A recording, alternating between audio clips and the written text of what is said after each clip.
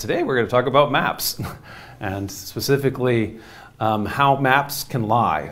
And so the kind of ways that maps are one of the things I think that we tend to kind of look at and accept a lot more in ways that we don't do as much even anymore with, for example, media and news and with books. So people are a lot more aware these days of, let's say, media lenses and biases of different authors or something like that in books. And so you might read a book and you understand kind of the background or bias of that author, and yet we open up a map and we see a map and it just immediately, it's as if it's reality, you know, and we don't think of it as the same way where it has an author, that author has biases and all sorts of unwritten ideas about that are going into why the map is like that. So nowadays we are in a society where we view our world through maps more fully than ever in the past. It's kind of impossible to even not think of a map when you think of walking around your own neighborhood anymore. And maybe we pay some attention to it, maybe we sometimes don't pay any attention to it as Google is telling us where we should be riding, or our bikes or our cars or walking around, or maybe we are using that to paint the individual picture we have of the neighborhood all around us. But in any event, maps are more fully framing our worldview than has ever been true in the past.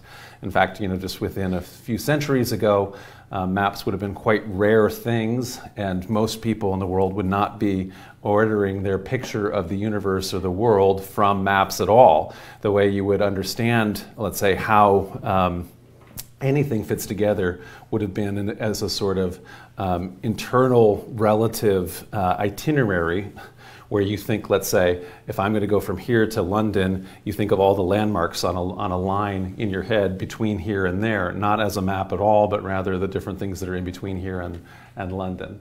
That's completely changed now. We use maps for all kinds of things, like to teach science. Why, if there's climate change and the world is having record temperatures, why has it been so cold here in winter? You know, so looking at, for example, things like the polar vortex, and you know, to be able to show those kind of ideas. They are also, we use can scientifically draw maps in order to do things like undermining democracy. So, for example, this is a congressional district, if you can imagine, in the United States, which is drawn specifically to prevent, anyway, to concentrate all the people in one party into one very crazy district. The other one is also pretty crazy. There's all kinds of different things we can use maps for whenever we're thinking about things. I don't know if you are immediately recognizing that, but there's Winterfell and the north, and goes all the way up to the Wall and Castle Black, and the different islands and King's Landing. Anyway, someone has essentially taken Game of Thrones and imagined, well, what if this world of Westeros, you know, were to be a modern European map with the kind of European roadways and other kinds of things, like, anyway, how the map of any European style map would be today. You can do it the other way. So, for example, by making maps into, this is a Tolkien-esque map of North America, or the kind of fantasy New England map. Maps have become all kinds of interesting ways of art, and there's beautiful maps that people make these days. So maps also have a certain kind of legitimacy. And so I posted this a month ago on Facebook, and all of my responses from Facebook is things like, you know, I live in Upper Michigan, and we have never called, you know, pop kids coffee. You know, people were quite indignant that, you know, in Virginia that you would think that it was called broth. And so that's all the responses all were. And obviously this is a joke map, right? So this is not, and yet people look at the map and anybody immediately jump to the conclusion that this is simply a made up or a joke map. They instead disputed it, you know, based on the fact that they hadn't heard in their land that they don't all, nobody in Las Vegas just calls pop by the generic name Tab. You can tell that I'm from the blue area here, because this is what the actual map that's more famous. And so all through the blue area, people use the word pop to call soft drinks. They say soda in these yellow areas, and they generically in the South call Pepsi Coke, right? What kind of Coke do you want? Pepsi, right? So that's the idea. And then there's always the interesting thing. So Mike, he's not, even though he's a Midwesterner like me, so I'm from here and he's from right here. Nevertheless, in Milwaukee, they say soda because it's one of these strange little islands of soda in the middle of the Pop Sea.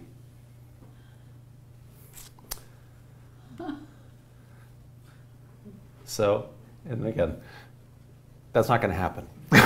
You know? So even if water levels rise, this is what the Onion says Australia will look like in 2045. It's on the so Onion. exactly. So it's pretty, you know, when we see maps, you know, again, like I say, we have to realize you can make maps of all kinds of things, including for the Onion.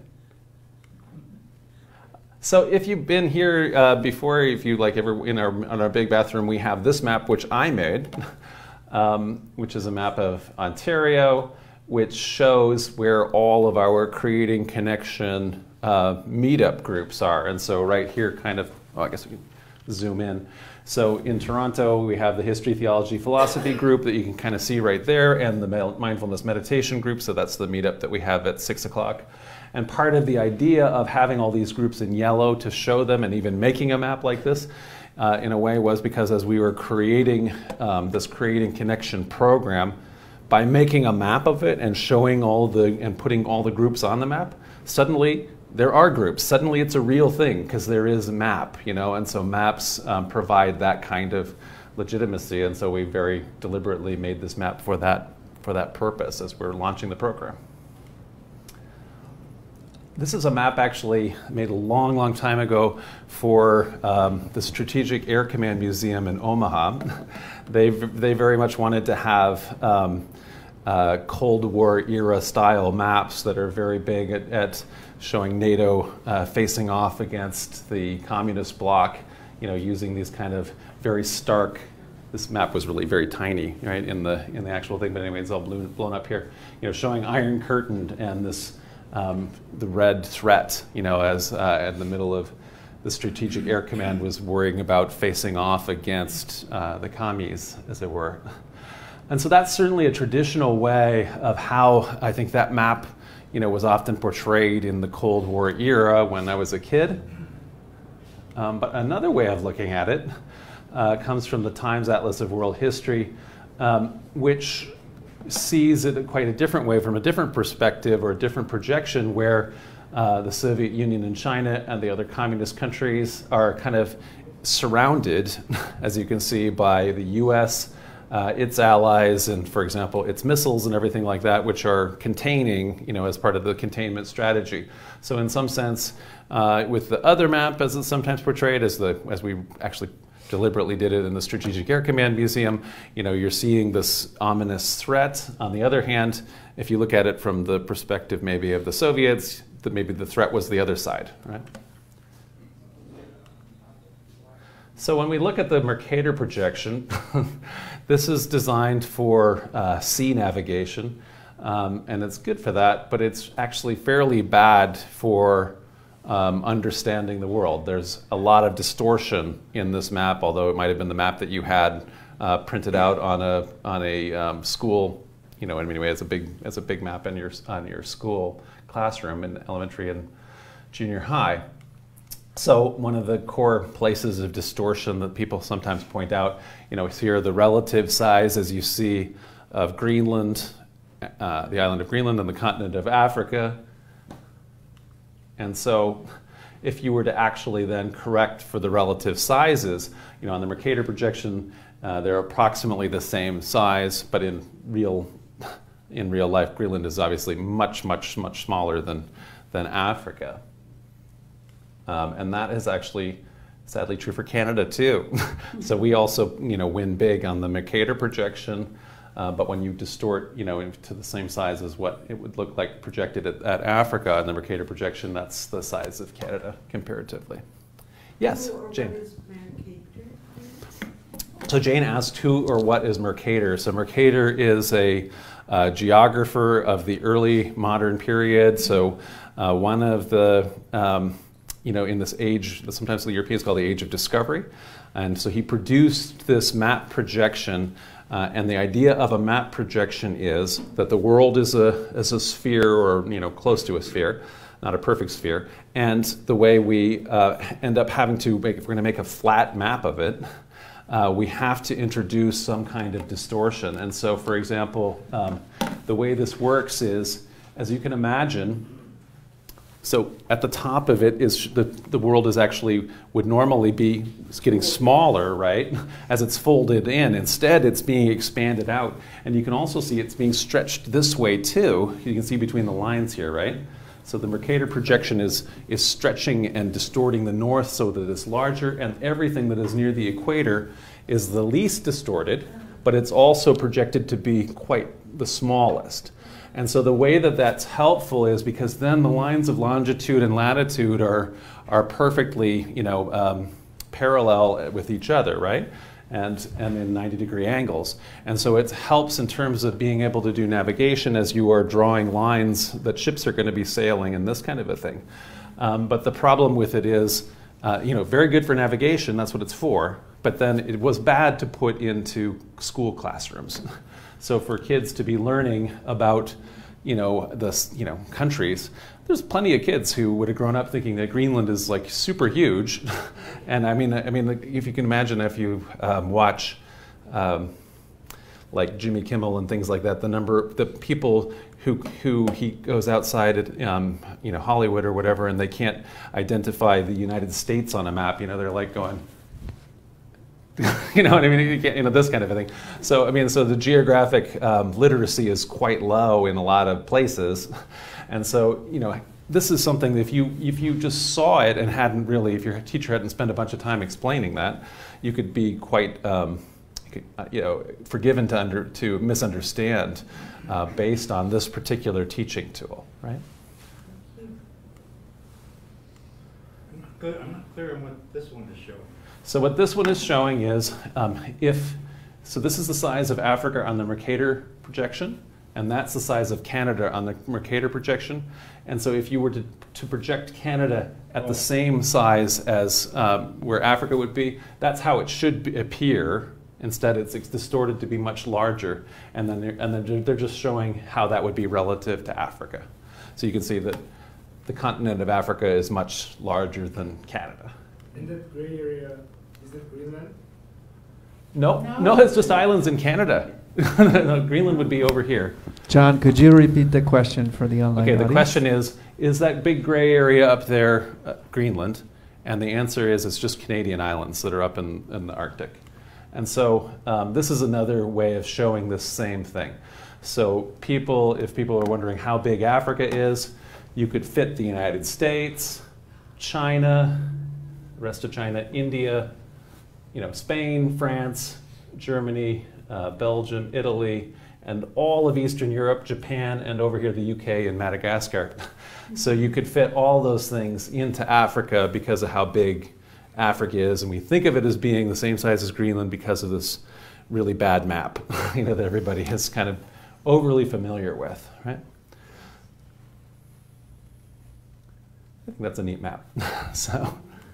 Okay, so this is an example of someone attempting to fix the problem of the Mercator projection. So again, the goal is always that we have the world is a sphere, and you are trying to represent a spherical planet on flat, surface in terms of a map. And so what Hajime Narakawa here, who is an architect in Japan, in his projection has done is we have essentially an equal area projection, so you can see how big Africa is, let's say, compared to Canada, and how the size of Greenland kind of is.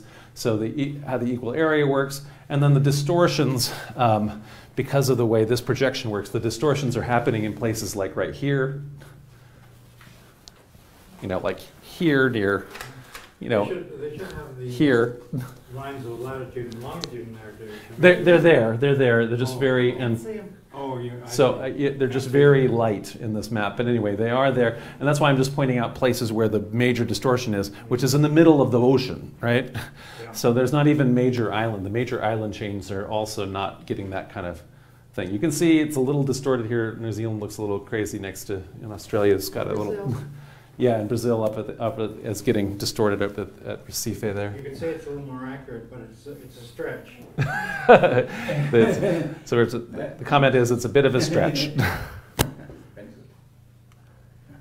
All right. So nicely, I was very happy like a year or so, a couple years ago, when if you're on Google Maps and you are tooling all around the planet and you start to pull back, at a certain point, now it switches and you kind of pull back from the flat Earth and you are into like a globe. So it doesn't take very long before, because Google Maps had that same distortion as it was kind of running around a Mercator projection in the past, but now, anyway, pretty quickly gets to spherical, which allows you to kind of rotate the world around, and anyway, it's quite a nice tool.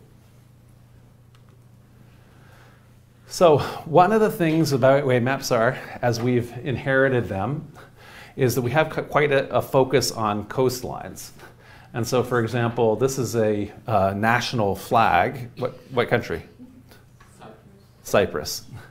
So essentially, Cyprus is, I think, possibly because they don't have anything else that they felt that was representing Cyprus. On the other hand, maybe they're also focusing on the idea that the country claims to own the whole island, although it's, anyway, not entirely held by the Cypriots. Anyway, but the focus is on essentially the shape of the country based on its coastlines. And that's in part because modern maps as we have them are derived from what we call Portolano charts. And so in the 13th century, medieval Italians and Catalans developed charts for sailing around the Mediterranean, which included, you might see these now, these are, instead of longitude and latitude, these are rhumb lines. And so these are different. Essentially, these are all the different places where the different compass winds are all coming from. And the idea of it was being able to, initially, all the sailing before they had these kind of maps in the Mediterranean, you never wanted to leave sight of shore if you can help it. Because once you sailed kind of off, you don't have a compass, you don't necessarily know which way you're going. Once you can't see the shore anymore, who knows what's going to happen. Even if it's fairly, you can't get too lost in the Mediterranean, I would say. But in any event, they still, would always kind of hug that. At a certain point then, when they developed charts like this, they were able to navigate, over anyway, in the open sea. What did you call the lines? Rhumb lines. Rhumb lines. Yeah. And so essentially they're like a compass wheel. So they create these compass wheels, and then each one of these places around a circle is where each one of the winds, essentially, to give all the different wind directions. And that's, anyway, before they have latitude and longitude, they use those. But that's why we have that. So once that started happening, people started picturing, this is the beginning when people, you can kind of see, there's Italy, right? So you see Italy and the Adriatic and Sardinia, and here's Tunisia, Libya. So in other words, it's already recognizable here in a 700-year-old map, right? Well, they're pretty good on the shape. Sardinia, I think, is a little bit too far west. Yeah, so the comment is a pretty good shape. And yeah, and whether or not there's still inherited distortions, and so Italy's still got a little bit more of a curve and things like that, because that's how the ancient Romans thought it was. But in any event, they're already getting pretty good. So not all maps were always like that. In fact, that was a new thing. So now, if we go further back, the only map essentially that we have from ancient Rome, we actually have it's a medieval copy, but it's definitely a copy. So in other words, it's not like something that people made in the Middle Ages, because it's just filled with all of this information that didn't exist anymore in the Middle Ages. And so you can see the map itself is this long skinny thing. And so it's 6.75 meters wide by a third of a meter tall. And you can kind of see just from how it works is, this is actually a map of the whole world, but it's a map of the whole world from the Roman perspective, and so it is essentially the Roman Empire. And so what you can see here is that Britain is up here, and this is Spain. This is all North Africa, or actually Africa. And this line, this blue line here is the Mediterranean, and over there, that little part there is Turkey, you can see, Greece, and then this is Italy, right? And so then India is way over in the far corner. And so then zooming in on this, right in the center of the map, there's a big circle and it says Roma. And you can see that all of these orange lines are leading to Roma. And so what this actually is a Roman road map. And so the Romans have created here a map of their entire road network, which is so important to the Romans, right? And so all the different Roman roads are leading here. And the point of it, therefore, is not in any sense that the Romans thought that the world is that skinny and short, but rather that this is just a way to show the roads and all the different points between them, you know, in kind of a big kind of road network map that you could fold up and fold out that way, as opposed to needing something that would be so tall. They're not worried here about coastlines because the Romans really hated the water, you know, so they tried not to, and this is not for that purpose in terms of the navigation. And instead, it's for getting around on the road network. And Is it dated? Is it dated? So we don't know when I think when the original is, because it's lost, but it would be, you know, from the height of the Roman Empire and its network. So maybe it's in the 3rd century map, the original. But anyway, it's the medieval one is in the Central Middle Ages. There's a copy that's made of it, and so the one that we have that survived is a copy. So that's actually quite normal, and how people, like I mentioned, this is actually how people thought of getting around places, is in this kind of itinerary style, like I was saying. You may not have had an actual map like that Roman map, quite rare, and same thing, this 17th century map from England, which is again, is showing a road map from London to Land's End. So essentially you're starting here, you know, in London, you're going down the road like that to get to the end of the road map. And the idea of it here is that you can see that they're actually pointing out which way north is, you know, as you're going along, which is to say it's following here the road, and it's not worrying at all about the cardinal direction, because what was most important was you get on this road and you want to go to this place. So now you follow that along, as opposed to a road network. And so what normally actually predates all of these, including the big Roman one we saw, is that normally what you'd have is simply a list of all of the itinerary. And so that's how it would, generally speaking, a map is quite expensive and paper's expensive. Instead, you just would have a list of all of the different places you go. So, you know, it'd be, you know, you'd have a list, let's say, of what all the subway stations are, as opposed to a map, you know, one after the other. You know, you're going to get off at the one that comes after Pape or whatever, like this one. So, so an example of schematic maps that have continued and continue to be useful to this day, for example, are transit maps, right? And so when we do a map of the transit system, like the subway system here in Toronto, this is not to scale the distance here between Union Station and Bloor Young compared to, let's say, between Bloor Young and Kipling, right?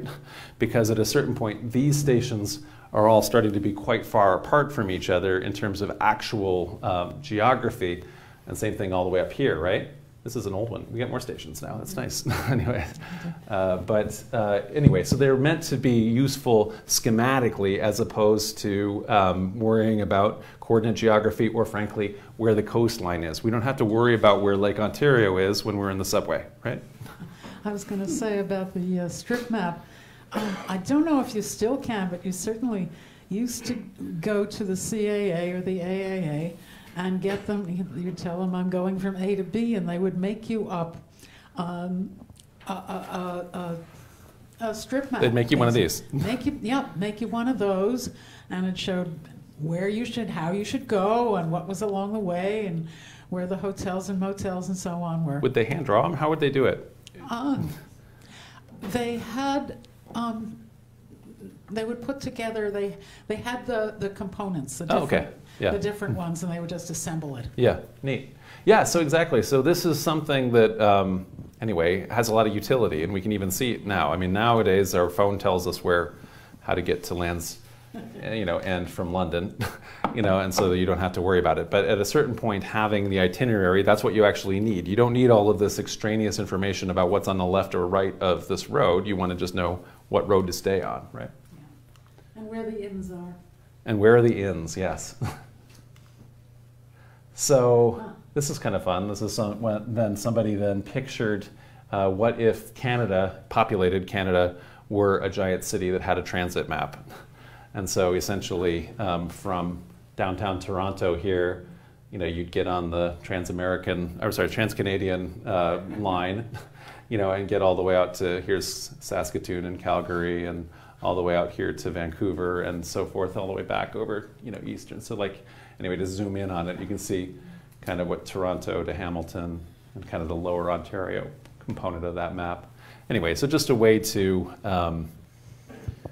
envision it. This is not a real transit, obviously. Yeah. Please inform Doug Ford. Mention LRT also. Oh, okay. Yeah, we definitely need transit. so we should definitely start building, right? Yep. Okay. So another question about maps. So why is north at the top? You've probably seen a map like this, since these are now becoming fairly well known. But essentially, there is no particular reason that we, just by convention, we stick north at the top. And it's actually quite hard.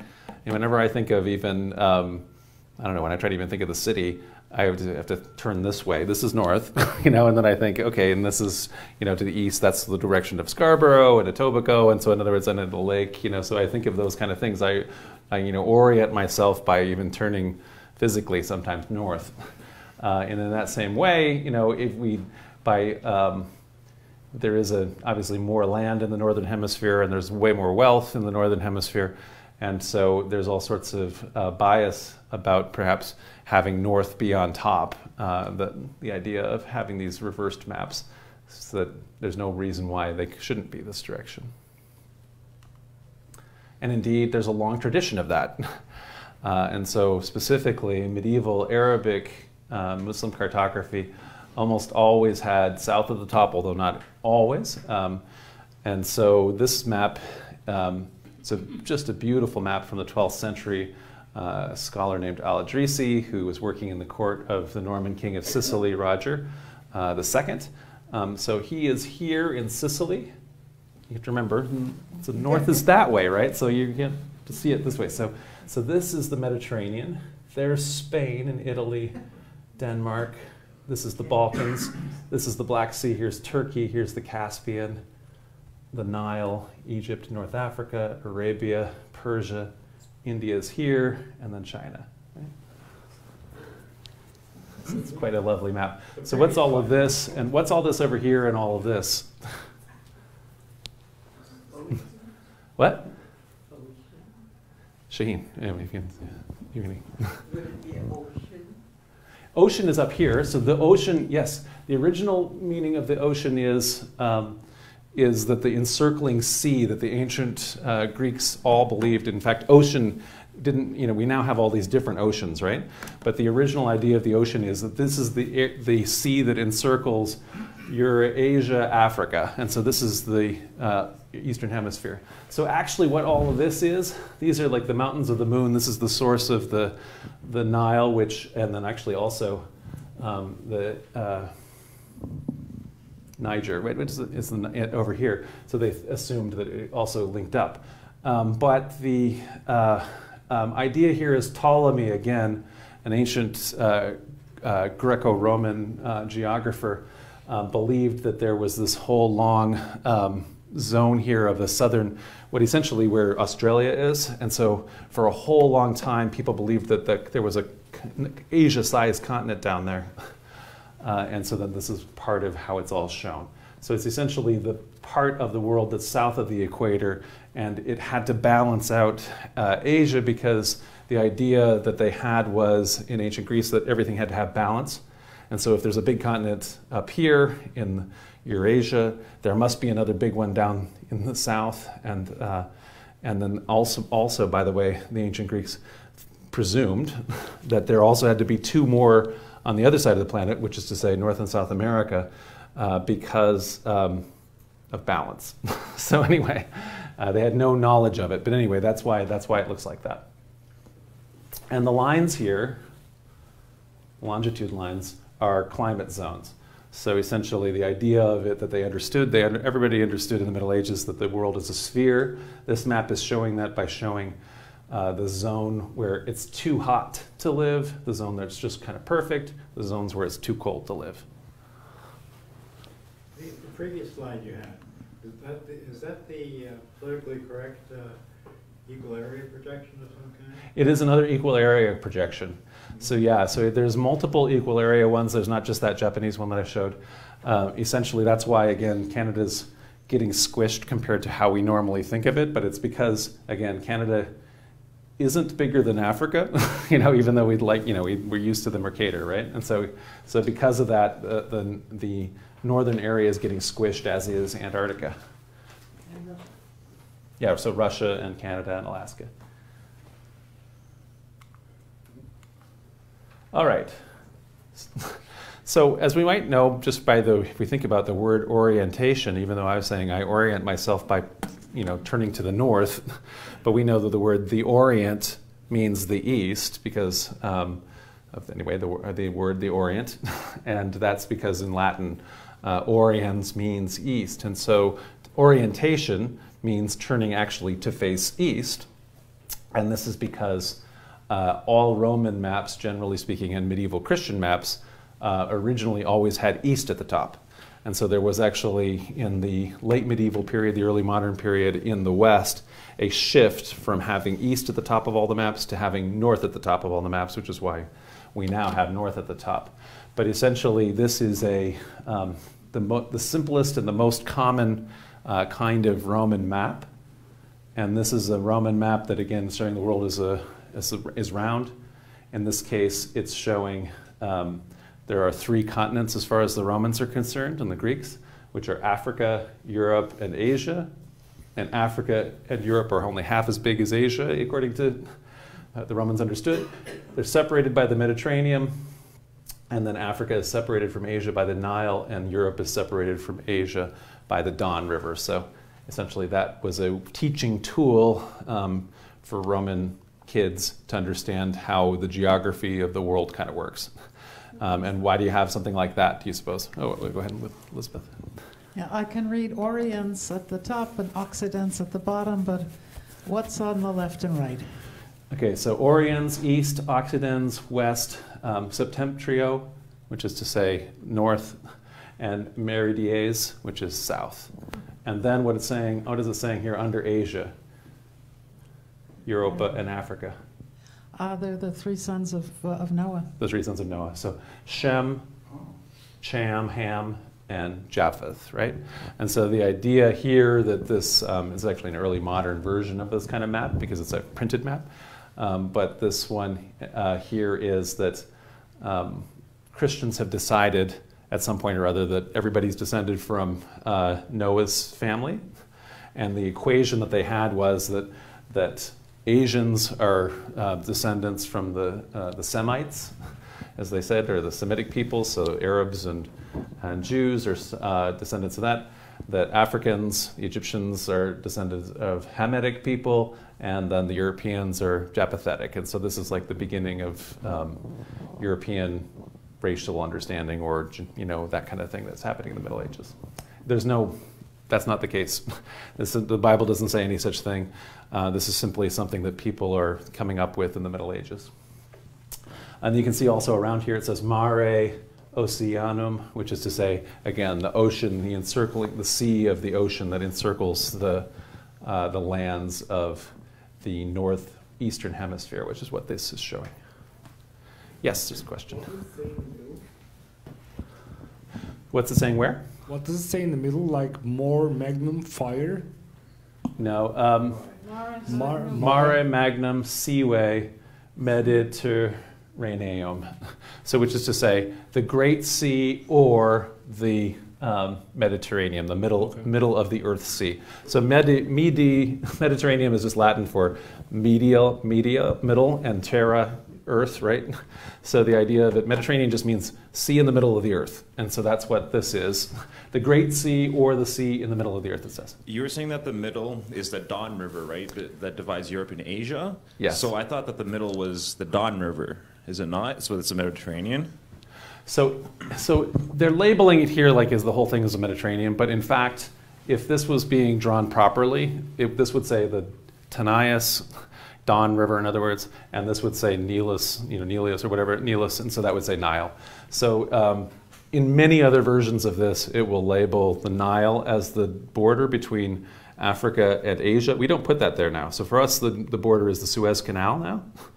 Right, and so the border is, but the way it worked is that half of Egypt is in Asia, according to the Greeks and Romans, and half of it's in Africa. And same thing, the border is not. We try to make a border between Europe and Asia. Europe is not a continent in what we now understand continents to be, because it's simply an extension of Asia, right? So it's just the same way that India is. But we now make the border usually at the Ural Mountains, because why not? We had to put it somewhere. And so, but it used to be the River Don. Yeah.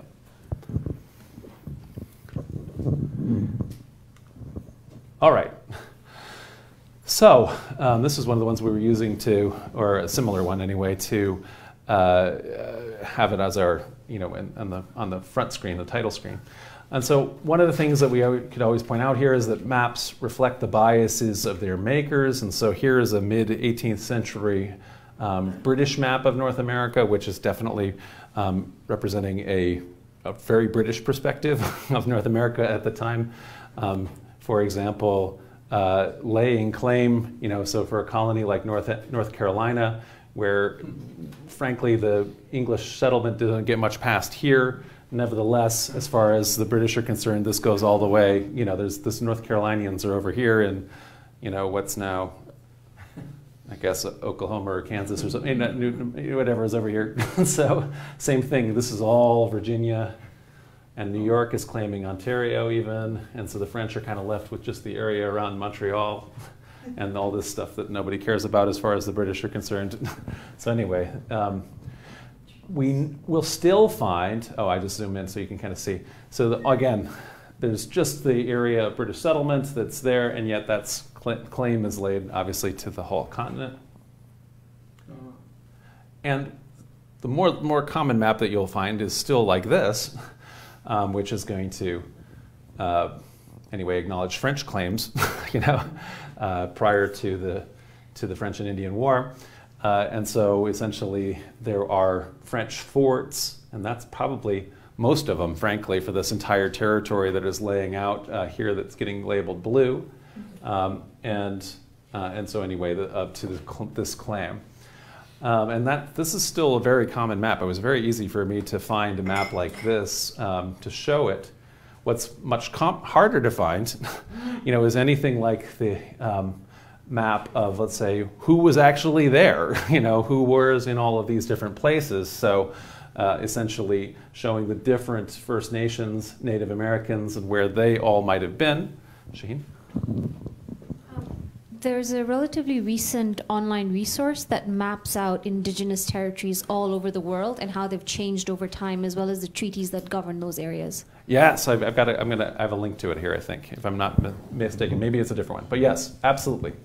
But in general, so there's good online stuff now, and that's nice. We're still missing some things. So this map is quite findable, which is to say a map and there's several versions, let's say, which is to say it's almost always presented as First Nations or Native peoples prior to Columbus or something. And so it'll essentially group different First Nations by, generally speaking, cultural areas or geographic areas, types of the plains in the Northeast, Northwest, Southwest, that kind of thing. But what we don't ever have, so is essentially a combination of these two maps, which is to say, there is some fairly solid and dense English settlement on the coast over here. There are these French forts, but a combined map that's showing essentially as of this year 17 1713, maybe whatever it is. 1750, I think, is whenever this is supposed to be. So why isn't there a map that combines essentially the First Nations that are, and as they are kind of living as of 1750, and essentially imperial outposts as opposed to imperial claims like this? So one of the very rare ones that I could find and that exists are the Five Nations of the Haudenosaunee, the Iroquois Confederacy, as we often think about it. And so because it can't as easily be ignored, because all through the 18th century, the Haudenosaunee were actually a very significant power between British and French North America. And so you can see there's essentially the area of effective English control in red, of effective French control, which again is there's settlement in the St. Lawrence, but then it's essentially areas around the forts, and then the Iroquois Confederacy in between as a major power broker between the two. Is that map produced in Canada? Was this map produced in Canada? I don't know. It was definitely. This is a map I was looking desperately to find anything that had colonists and First Nations people at the same time. It could be. It might have been. Why I ask is that they have Mississauga listed there, very light letters. Yeah. So Mississauga is here, and that's, I think, because of these are. That's like another people, right? So these are the Mississauga people, and Miami and Shawnee. In other words, these are different additional First Nations, right? Not to belabor a point, Mississauga are Anishinaabe, which is their word that includes the Odawa, the Chippewa south of Lake Erie, and Potawatomi, which isn't there. Yeah. Yeah, so they don't have everybody. I mean, here's the Potawatomi. Anyway, so they're listing a couple. So again, this is not showing everybody. It's just showing with a color. The only people who are getting a color here are the Iroquois, right? And so that's another limitation even of this map. We've looked at this one before. So obviously earlier, before so many of the natives had died from plague and everything like that, all of the different diseases the Europeans brought, in addition to also just destruction of all their lands and being forced out of their lands and things like that. One of the things here in the 1606, it's actually 1620, anyway, 1620s map of Virginia. This is, north is facing that way, so north is at the top. This is the Chesapeake Bay, and you can hardly even see it. In the middle of all this is Jamestown. So this one little tiny little English settlement, and all these other dots and everything like that, you can see it says Powhatan, right? This whole territory. And so zooming in, here's Jamestown, and every single one of these, is a native settlement. So essentially, it was very thickly, densely settled initially, but then over time, anyway, as the natives just had successively, 50, 80, 90% casualty rates from European diseases. Anyway, and also being pushed back and back across the mountains and that kind of a thing, it ceased to be true. But there was a different understanding that the colonists had when they first got there, and there were so many more natives. This is an interesting other rarely seen perspective as well. So this is a very rare native map. And so from 1724, the chief or leader of a nation in the Carolinas produced this map on the back of a deer skin to describe to a South Carolinian, kind of essentially how the native perspective, or his own perspective anyway, on how everything all fit together. And so you can see he's got this idea that South Carolina and the settlers have carved everything up into like squares and things like that. And over on the other side, at the other side of the trade route, there's Virginia, which is another area that's kind of set apart as a square. And then instead what's happening in between instead of having it be geographical or worrying about coastlines or any of those kind of things, instead it's a schematic map like we've done with, like we've seen with the subway map and that kind of thing, where essentially the different nations, based on maybe different size, influence, economic capacity, as they are individually tied to each other through trade or other kinds of alliances, how they all then interact, and between South Carolina, them, and over on the other side to Virginia. So it's a different way of viewing the world than the kind of latitude and longitude way that we use maps for. And I don't know if this is the one. Oh, go ahead. To use a little jargon, that's a theriomorphic map. It's animal shaped. What's Yeah. the significance of that? Well, 2 ears, 4 legs. It's on a deer skin. So the significance is that they used a deer skin to make it. So, right? But maybe it's also, it has another purpose to it too. But yeah, when we'll look at the medieval maps too, the Hereford map is also, it's just by coincidence shaped like a Hereford cow, you know, but it's because it's been made, it's not, it's because it's been made out of one single cattle skin, right? And so in this case, you know, these are the different legs of the deer, and the head, it would be over that way, right? So I don't know if this is what you're talking about, native-land.ca.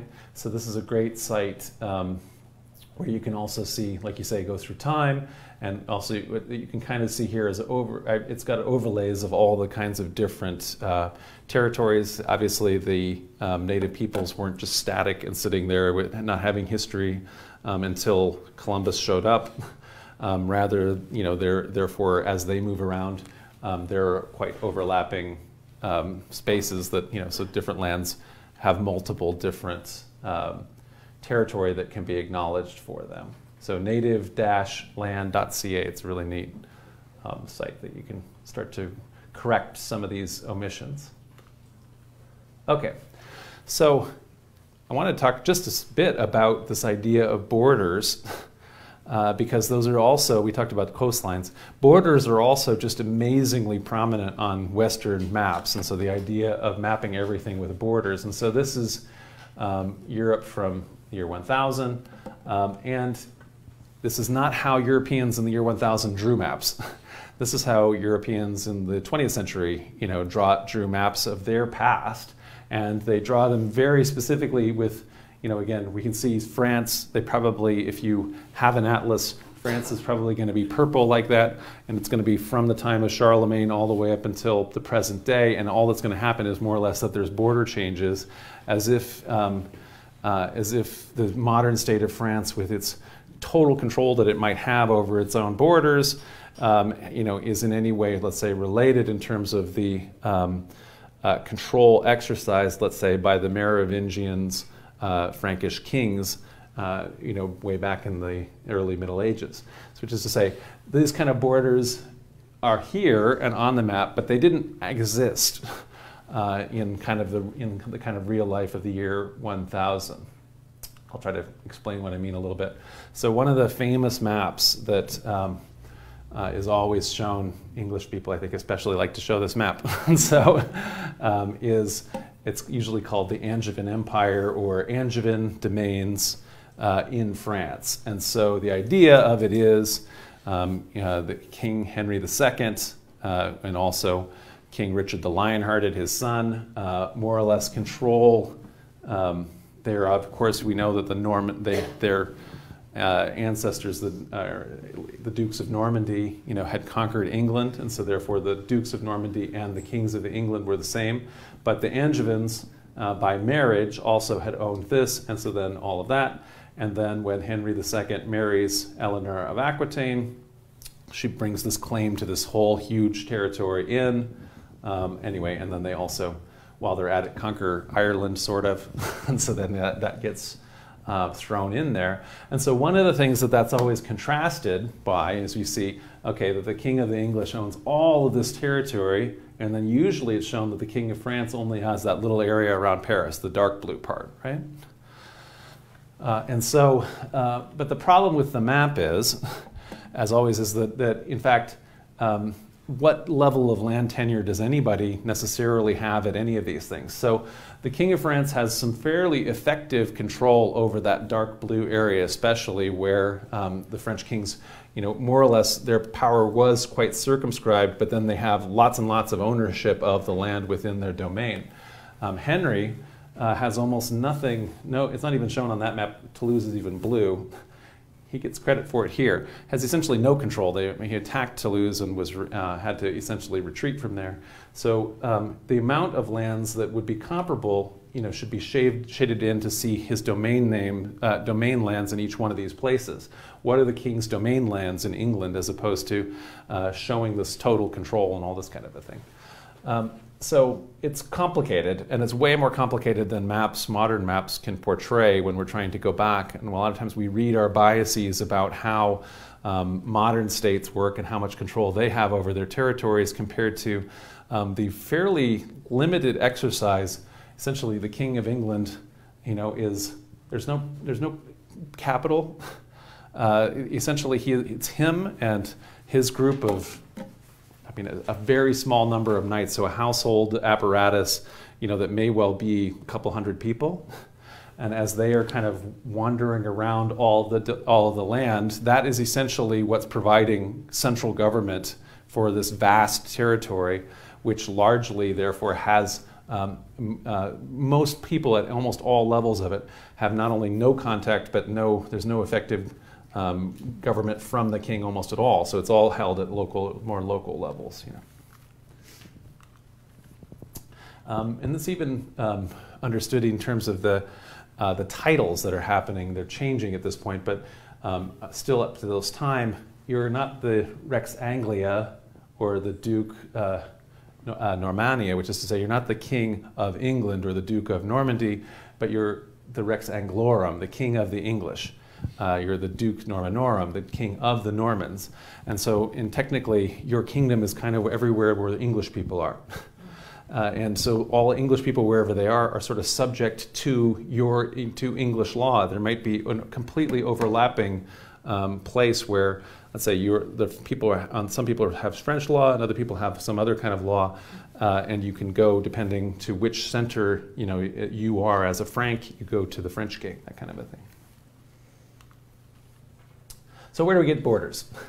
So in some sense, they're initially based on Roman originals. So we don't have much in the way of Roman maps that survived. I showed you that Roman road map that we have, which doesn't have a bunch of borders.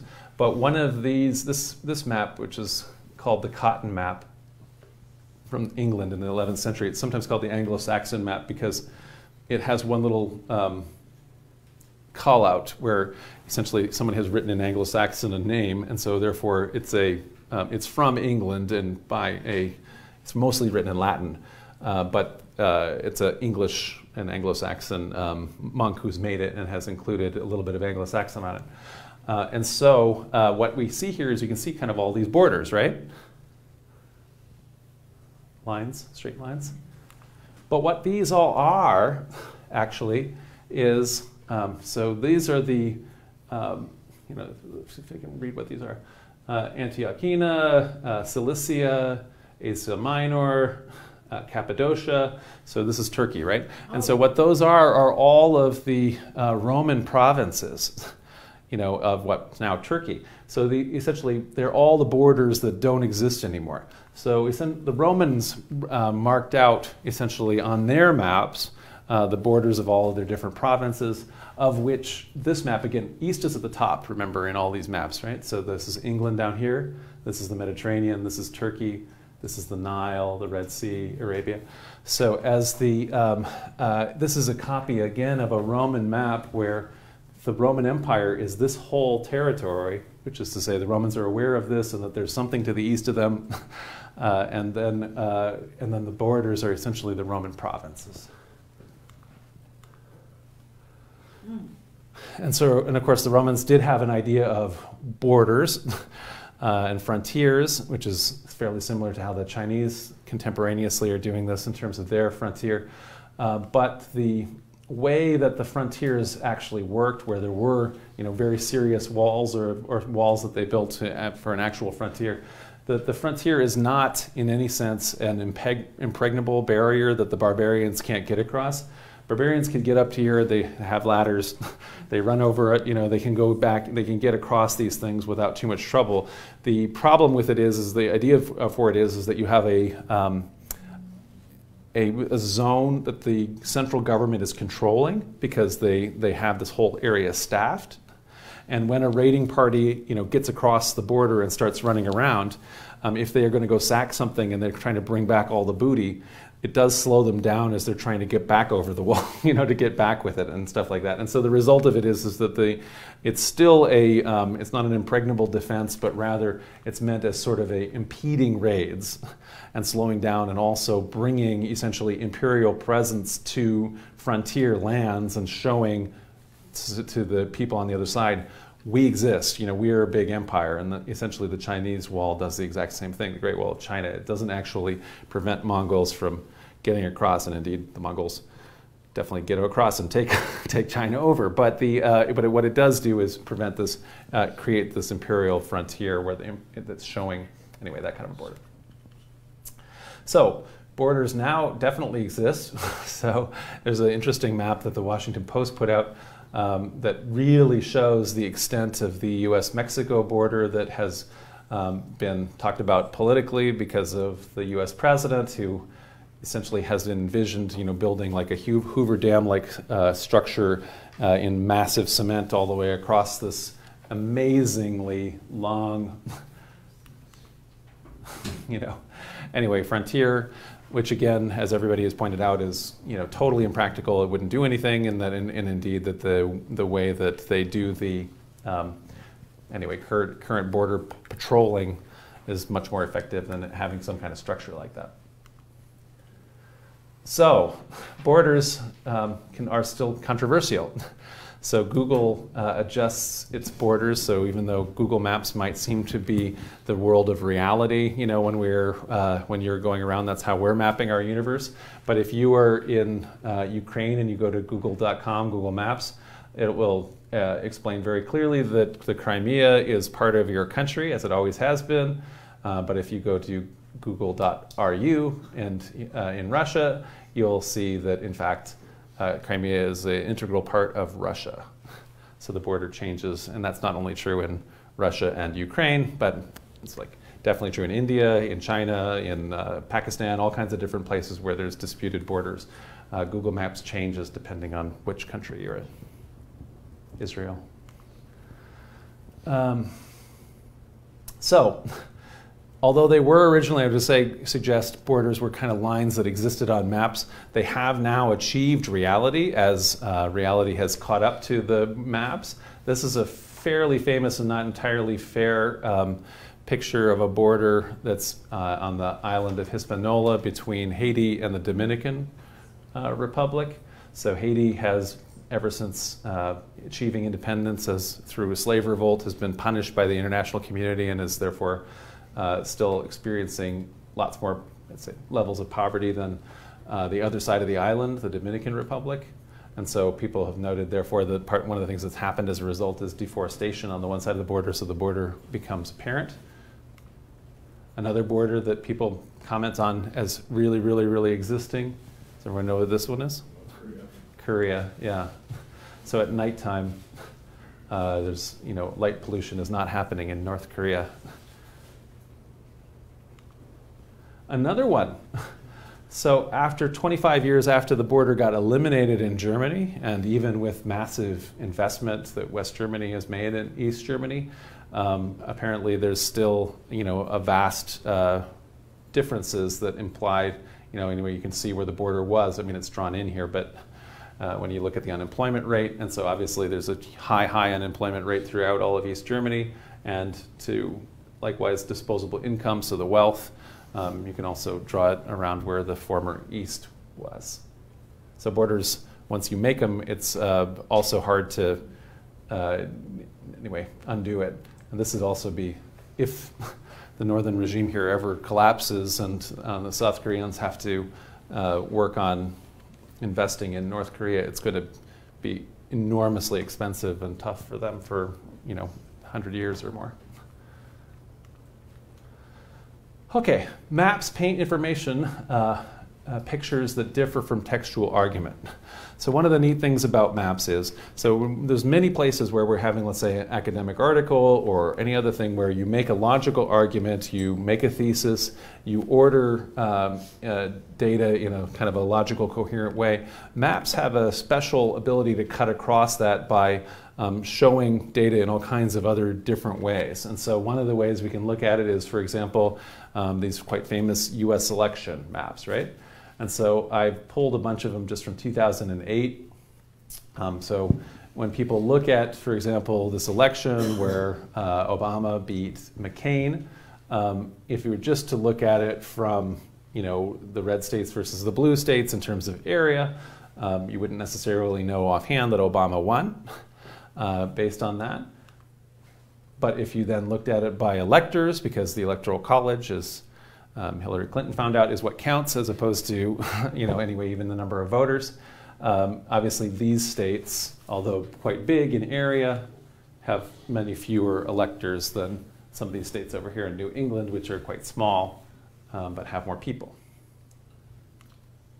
Likewise, if you do this thing by county, it's even usually more stark because there's so much red territory, county after county after county in the US. But if you look at how many people are in those counties, so again, all the red counties don't have any people in them compared to where all the people live in the blue ones. And likewise, that can be shown this way by, you know, they have population height here. So there's all kinds of different ways you can order maps. So in that case, I would just say that sometimes the seemingly distorted map, like we saw before with the equal area projections, in some ways is correcting distortions that are inbuilt into things like that Mercator projection. So, where's the center of the world? So, when people make maps, part of the idea of it is center versus periphery. And one of the maps that I was very familiar with is not only this Mercator map, but also the Mercator map that has North and South America and the middle. So even though you know, you're actually having to cut Asia in half because of, you know, I mean, right in the middle of Asia. So essentially, if you want to look at what's next to China, you got to go, you know, across to the other side. Nevertheless, this was still done in order to have this kind of Americocentric world picture. And I think I might have had this one, a map like this in my school growing up. What about this one? Who do you suppose made this map? China is our guess. Looks like China. Looks like Chinese, maybe? Korea? Korea. So, so you can, Chinese probably wouldn't put Korea on it. But anyway, I don't know. But anyway, the Koreans, you know, it could be at least, it's an 18th century Korean map. And if you're in Korea, you might be aware that China is a big country right next to you. And, but essentially the idea of it is that we again have the encircling ocean, and there's China is dominating. You can see the Great Wall of China. And then other places like India and, you know, the east. I'm sorry, the west. How about that one? It's an older one, actually.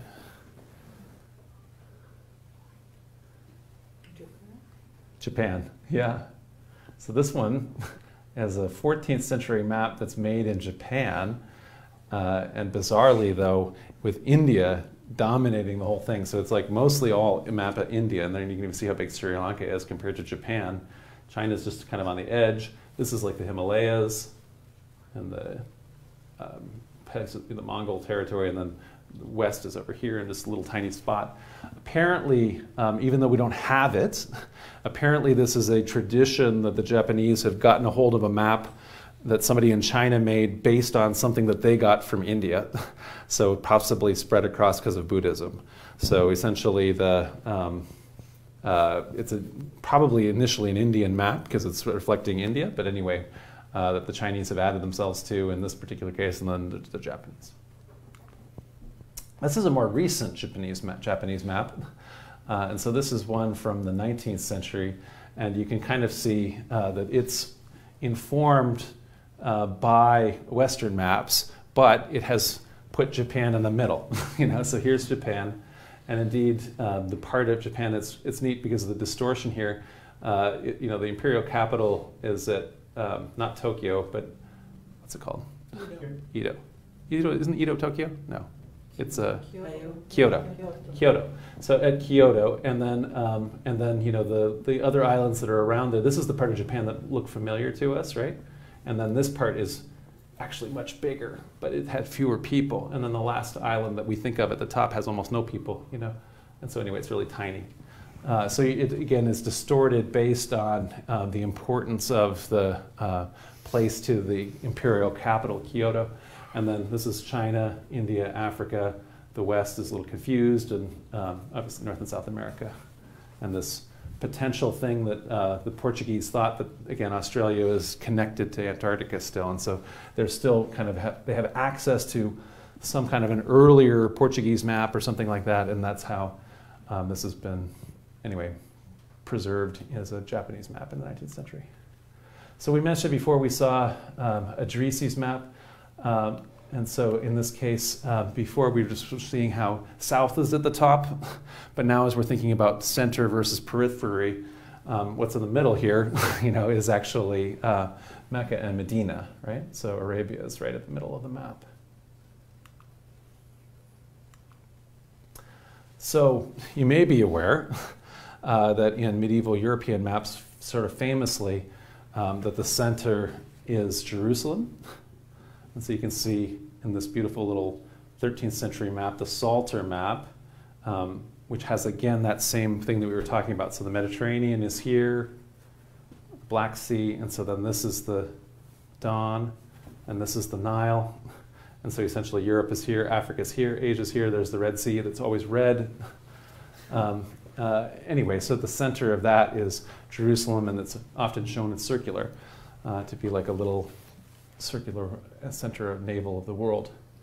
And for people then who are making this, the British, like the Japanese in that map which they're getting, or the Koreans where China is the center of the world, the British here are definitely on the edge, of the world, because they're aware of this bigger world that they had been a part of, the Roman world, or now the Christianized Roman world.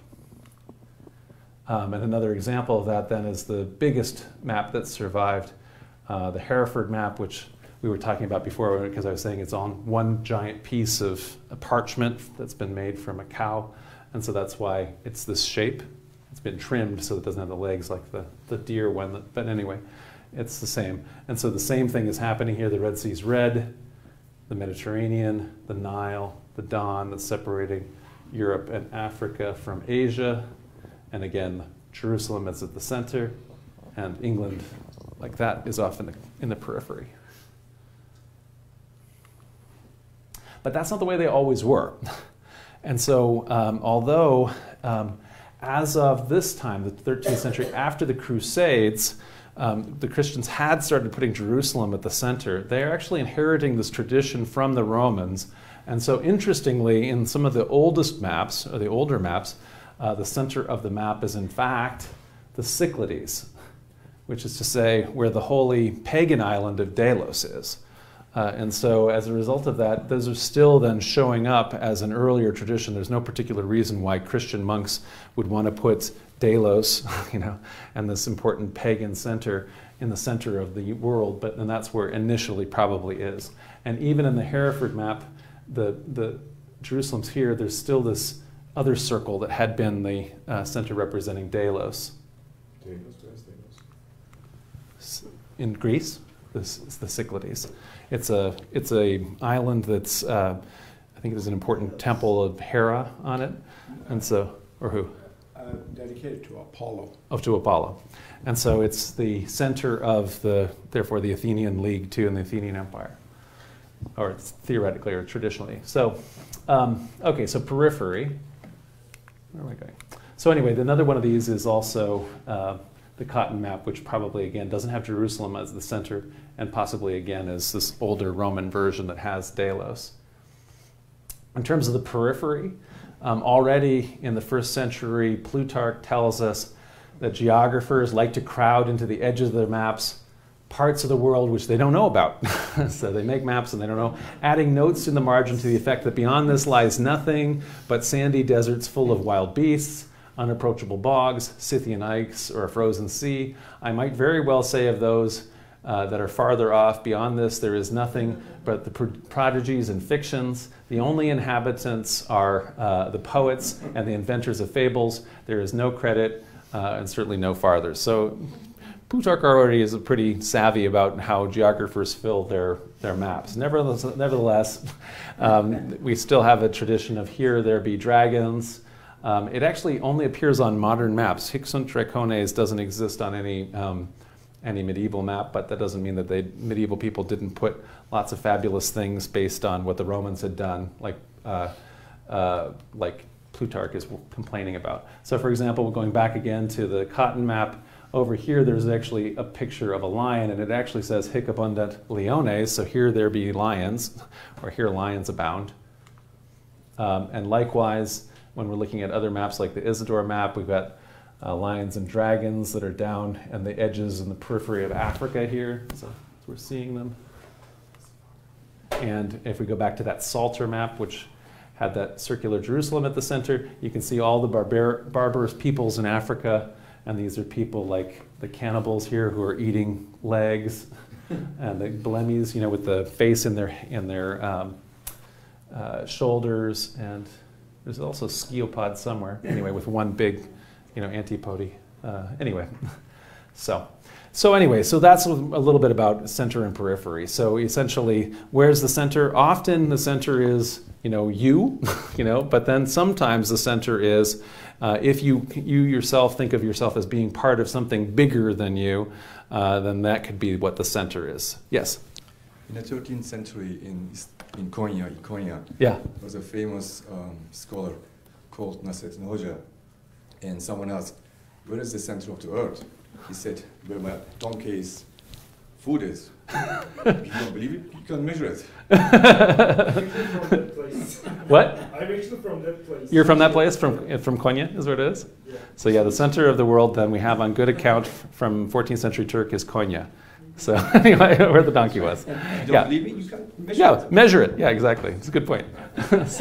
So that's the case, you know. So we did that before, where it's like, where's the center of the universe? And so at a certain point, it was the Earth, and then it was the sun, and now we've decided that there isn't any center. And so anyway, in that same way, there may well not be a center of the Earth, but you have to put a center to your map. Okay. So one of the things that I make maps of in my background is doing Latter-day Saint or war in history, and so I've actually made maps for dozens and dozens of Mormon history books, just because once you get into a specialty, then nobody else makes them. And anyway, so then they ask you, hey, can I have a map for that? Anyway, so a traditional map, if you're doing the Mormon history map, this is an old one, which more or less shows this migration route where the church starts in upstate New York and migrates across Ohio and Missouri and Illinois and then across the plains to Salt Lake, right? And so this is also showing on here another route of a battalion which happened during the Mexican-American War. But essentially it's the main route is that route up there from New York to Salt Lake. You can see the pioneer wagons, right? And so this is essentially the traditional map as it was always told and appears. So from Palmyra, New York to Kirtland to far west Missouri, Nauvoo, winter quarters, ultimately ending up in Salt Lake. But you know, I don't know if you can see that, but you know, originally it's often shown on a current U.S. map. But the reality is, at the time, things were changing, and the frontier was expanding west in terms of the political frontier at the time. And even by the time Brigham Young and the Mormons first got to Salt Lake Valley, that was actually part of Mexico. Although the U.S. was also at war with Mexico with the purpose of trying to seize all of that land, including especially California. But in any event, the Mormons got there before they had done so. It's also, though, a much more complicated migration story. Essentially, the period of time, you know, especially in the Missouri period, is happening simultaneous to the Kirtland period. It's a technical detail that you don't have to worry about, but it is, in other words, there are much more complications to the migration story. And one of the things that tends to get left off is that there's actually this moment of a succession crisis, and different Mormon groups went all kinds of different places, not simply to Utah. So whereas the most successful group and the most famous went to Utah, there nevertheless was, for example, quite a large colony, Mormon colony in Upper Lake Michigan on an island called Beaver Island, where a Mormon successor prophet named James Strang got some notoriety by being crowned king and being king essentially of Beaver Island. So anyway, that's just one of many such examples. There was another very successful colony down in next to where essentially Austin, Texas, some of the earliest settlers down there. So another way that I sometimes show these, though, so okay, that's a more complicated map. Another way you could show things is sort of schematically through these kind of diagrams. So I make isometric diagrams here to show, for example, the evolution of temple practices for Mormons. And so it starts here with this temple that exists in Kirtland, which is essentially has places for worship, for education, and for headquarters offices. When they go to Nauvoo in Illinois, this is when the founding prophet gets killed, he's added components, this idea of doing baptisms for the dead, these ideas of doing endowments or sealing. You might have heard of Mormons sealing families together forever for time and all eternity. Those hadn't existed in the original temple, but those became much more important when they got out to Utah, and indeed all the little Mormon temples, if you see a modern one today, only have those components. What were essentially the basement and the attic of this one, and that don't exist in this one, is essentially, if you are raised Mormon, that's what you just simply think temples are about in the Mormon experience. By contrast, this denomination, which has the same initial beginning, our headquarters temple in Missouri, again, doesn't use these later additions that are what Mormons do in temples, but instead goes back to the original one. And so it's essentially another way of schematically showing two different paths that could come off from that same origin. Another way of doing it is schematically. So you have that initial early church. It splits apart into all the different groups, including the main line that goes off to Utah, but all of the other ones that go in different kinds of directions. So you can kind of show, again, how you do maps, not maps, but schematic diagrams to show different things that are besides just geography. And we've had these before, because we did a whole lecture here on, for example, Christianism and how do we get from having, let's say, the early disciples of Jesus to having a big Catholic church, all these Orthodox churches, all these Protestants and Anglicans, and everybody else, you know, where did this all kind of come from? And so in this case, it's kind of showing based on, let's say, number of adherents in each one of the kinds of constellation groups. And another kind of schematic that's showing that same kind of way is the poster that we have here on the wall you've maybe seen, where rather than showing, again, anything geographically or anything about size in terms of there's obviously way fewer Jews and nowadays way fewer Zoroastrians than there are, let's say, Christians or Muslims, and yet what this is kind of showing is a constellation of different religious ideas sharing the golden rule, the principle of reciprocity, do unto others as you would have others do unto you, is the way that Christians phrase it, but everybody else has a way of phrasing it as well. So, anyway, that's my end of slides. But anyway, go ahead and you can comment. Flat Earth. Yes. You didn't mention that map. I didn't mention the flat Earth. Yeah. And my question is actually, even I have a slide. Anyway, go ahead. Even in ancient Greek time, the Earth was considered as a sphere. How they came out with the idea that the Earth is flat? Yeah, so where does the idea that the Earth is flat come from? So, so originally, so before ancient Greek times or early ancient Greek times, so before the geometry, you know, the geographers. So geographers are the people who, I mean, we even call geography, it means world measuring, right? And so the geographers are understanding that the world is a sphere, and they're also like Archimedes actually getting really good measurements for essentially what the circumference of it is, right? But prior to that, people did often assume that the world was flat. And so before, anyway, before that, people had put a lot of study into it, and that's already, though, whatever that is, it's like the 4th century BC that people are aware of the sphericity. And so one of the things, though, that exists is that the earliest part of the Bible is written prior to that understanding. So it's written before the Greeks and everybody understand that the world is a sphere. And so, in fact, the Pentateuch, or the 5 books of Moses, or the Torah, that component, the underlying prophets assume that the world is flat. And so they have a flat, they describe it, and they don't say it's flat for sure, but if you read through their picture, it's quite clear that they're talking about a flat earth that has a firmament or a hemisphere above it, which is to say it's essentially a hemisphere which has it's like a glass dome.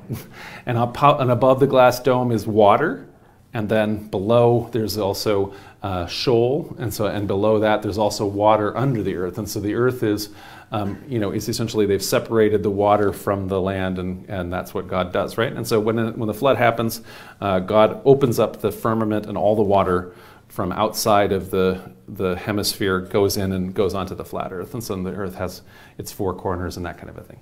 And so some people who read the Bible quite literally then want to recover a flat earth theory, because the earlier prophets still probably believed in a flat earth. But in other places, it's quite a modern idea. So people who have really promoted flat eartherism are mostly 20th century people. And so there was a very important, it's well-known anyway, sect in called the something like Universal Apostolic Catholic Church, but it's not Catholic. It's a Protestant denomination. They founded a city called Zion, Illinois, and you can go there, and it's still laid out as a perfect system, and at the center of it is a temple lot where they were going to build the temple. And so this church, prophet in the early, 1910s, 1920s, absolutely promoted flat eartherism. And so he would take out ads in Popular Science or Popular Mechanics magazine. And so he would put it out there, and he'd say, if you can prove that the world is round, then I will give you, like $100,000 or something. And so it made a huge sensation, because everyone's like, oh, I can prove that. And so they all write him, and of course, oh, well, that doesn't prove it to his satisfaction. So there was no way you could prove it to this guy, And so anyway, he made everybody very frustrated. But it also popularized the idea. And so I would say that there's just a long-standing promotion of this idea. It's very clearly, what can I say? It's anti-intellectual. It's like a conspiracy theory, but it's a particularly preposterous one. But anyway, it's not what medieval people thought. Medieval. There was no loss of, for example, technology in terms of the seafaring people. So when you're a sailor, you can tell about the Earth's curvature because of when you see a ship's mast on the horizon, the part of it that you're seeing above the horizon or not. There's all sorts of different ways that it's quite well known that. Do I have another slide here? So here's a medieval. Here's a medieval manuscript from the 13th century. Showing the monks are saying, if the 2 people started walking, they would walk around the earth and they'd meet around the other side because it's a sphere. So if you've ever seen the orb that the Queen of England has, where it's a sphere and there's a cross on top, that's because she has sovereignty, because that means she's holding the world, which is to say a sphere. So people in the Middle Ages knew it was a sphere. So it's not knowledge that was lost. So they didn't believe that it was turning. They thought it was sitting there, so they did not believe it was moving. And so there was all kinds of different arguments about why that Aristotle made, for example, about why it's just not possible that the world could be moving, because if it was moving, we'd feel it move or something like that. If it was moving, we'd constantly, it's like if you get on a merry-go-round and it starts going like this, they were arguing, why aren't we feeling that, And so they didn't have the Newtonian, laws of motion in order to understand it. And so that's one of the reasons why, frankly, when when Galileo even is still promoting a heliocentric solar system, he wasn't able to describe how all the motion worked until Newton. And so this was an objection that Aristotelians, including the leaders of the Catholic Church, had, was that they don't have sufficient evidence to explain how the motion is working. And so there's all kinds of arguments that people had against the idea that we would have to be moving around so fast, they're saying. We'd certainly, we'd have to feel it, or we'd fly off, or all those kind of things. Why don't we fly off? And so obviously we understand now about gravity, momentum, all of these kind of things, but back then they didn't have those theories yet. And so, anyway, what I wanted to say kind of in conclusion about all of this, hopefully this was a fun lecture. There's lots of fun maps, and we can also kind of see the different ways that maps have been made and maps have been used. But one of the things that, the reason why I brought this up as a theme, not only because of my own personal love for maps, but is also because I feel like maps are one thing that we often are not using all of our kind of modern media savvy that we have, that where we approach, let's say, even printed books, academic books, or news, or other kinds of blog sources and things like that. But we also have to be leery of maps. Maps also have authors, maps also have agendas. There's all sorts of unspoken assumptions that are underlying maps. And so hopefully this little presentation has, anyway, shown you a little bit underneath the curtain of those maps. So.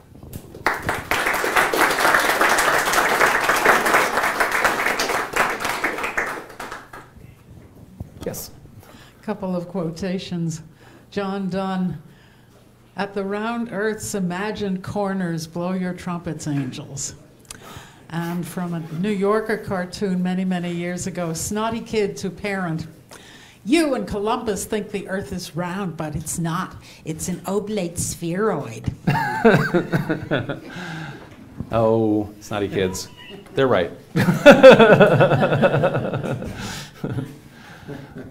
Other questions or comments? Or? Thank you. All right. Well, thank you guys very, very much. Oh, here's one. Yes. Can we? Like it's not exactly. Hello. Thanks for the. You're very welcome. It's not exactly a question or comment. It's just like if you can go a little bit deeper into how the maps actually influence a lot of power in the medieval or even like modern history. For example, when the New World was discovered, that the church decided like, oh, from here, it's gonna be for Portugal and for Spain, or something like that, or even like just how the like maps. I remember like we were in Europe last year, and just maps was like a commodity like only kings had that was so important. So if you can go deeper into the importance for the power of having a map and that kind of stuff. Yeah. Well, absolutely. Your points are very well taken, which is to say I kind of started at this where maps are ubiquitous now, at least among people who have smartphones and all these kind of things, and that's how we're viewing the world. But like you point out, if you go back into the early modern period, all of those coastline maps, for example, those were incredibly valuable state secrets. They're not only could only kings afford them, they were also keeping them secret from each other because there's a trade competition and these kind of things.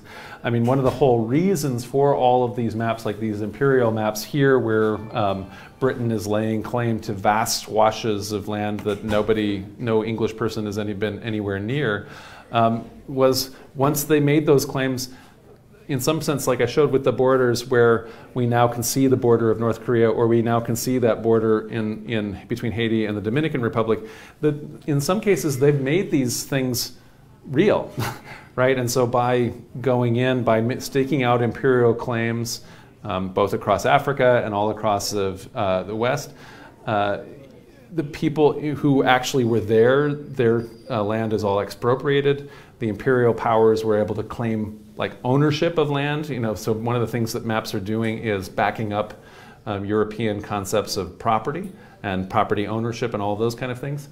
And so one of the things that this was already going long, but one of the things that I was also was going to have a little divergence and show is essentially how surveying works and how you go from a big map like this to the individual checkerboard that we can kind of see across North America today. So North America, if you go out, look out a plane, is a bunch of squares through most of it.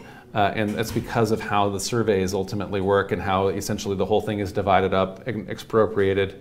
The entire American and Canadian dream of the 19th century was the federal governments would license, they'd negotiate treaties with native peoples, which is to say, take license to all of their land. And so that according to this treaty now, we own, the federal government now owns the land. And so then newly expropriated or stolen lands were then able to be sold at either for very little, for just a few dollars, or for free in case of homesteading to European settlers or European Canadian or European American settlers who already, in other words, excess population from the earlier settlements who then moved and homesteaded and farmed. And so settlers who went out and created essentially subsistence farms that were essentially the 19th century model of getting across the continent. So, I mean, your point is quite well taken. I mean, in terms of the particular example of the Pope drawing the line and things like that, that one has been especially part of Protestant propaganda, and so the Protestants were trying to show papal arrogance and things like that. It did have the effect, though, of kind of the dividing line between Brazil and the rest of Spanish speaking South America, so there were substantial effects that even that line had. Thank you so much.